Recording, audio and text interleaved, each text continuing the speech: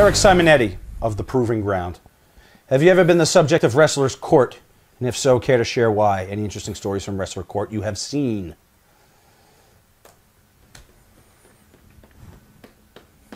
I personally have never been the subject of Wrestler's Court, but I've seen a couple interesting ones. What was the most interesting? Yeah. The difference when I was at WWE, Wrestler's Court would I'd see grown men cry, I'd see women cry. They were fucking mean. Like they were really nasty, really mean. They're very serious. And when I got to TNA, I witnessed two, and both of them we were ribbing on the square. You know, we were just, hey, fucker, you screwed up. Right. But we're gonna have a laugh about it. You know, Tommy Dreamer's the bailiff, and he's wearing a suit coat, and he's got his balls hanging out. He's wearing like a red thong, and right. He's got his balls, each testicle is hanging out the side, and you know, there's girls in the room. It doesn't matter. You know, that kind of stuff. What offense could be so serious in WWE that they were crying?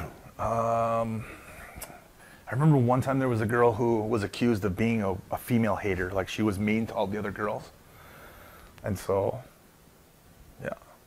Oh. She was too. I heard a story one time. This girl, who will remain nameless, but one of the girls came up from FCW to start on TV with Matt Hardy, and she set her bag in the locker room. She went to catering, ate, came back, and her bag was gone, and she was looking everywhere for it. She walked out in the hall, and this person said, like, "Can I help you with something, honey?" And she was like, "Yeah, I'm looking for my bag." And she goes, "Oh, it's over there in the trash where it fucking belongs." And you know, that kind of stuff. And so the girl, the offending girl that threw the bag in, got taken to Wrestler's Court. Yeah, not for that particular incident, but that was just type of stuff. That kind of stuff. And she cried. So, yeah, bad. There are people going for chemo tomorrow. And one time, I wasn't there for this, but it was during my time, and it was Chad Wicks. That was one of the guys I was talking about before with the blonde. When I got my hair blonde.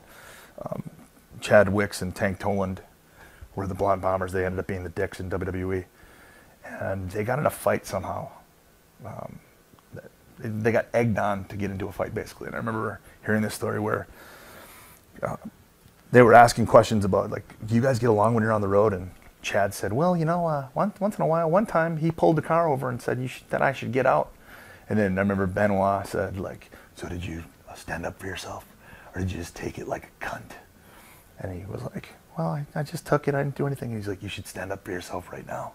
You should. And then Chad started doing the like that, like he was gonna get him. And eventually they ended up like fighting, and Tank just jacked him in the mouth once, cut his finger. Jesus. Down to here, had to get stitches. Now, on the heels of that advice, Tank and Chad, neither of them murdered their 6-year-old, right? No. Good. No. Not too soon. Too soon.